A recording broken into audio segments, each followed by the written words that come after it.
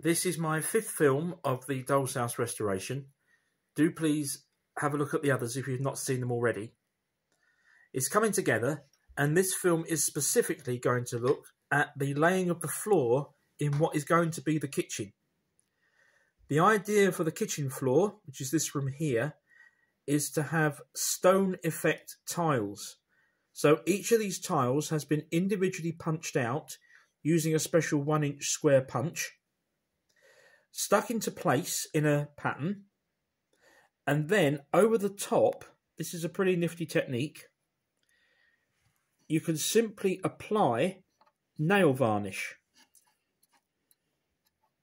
It helps to give a nice coating over the top of the paper, sealing it, and also adds to the stone effect. It will dry quickly and will look really nice when it's done. Do please subscribe for more.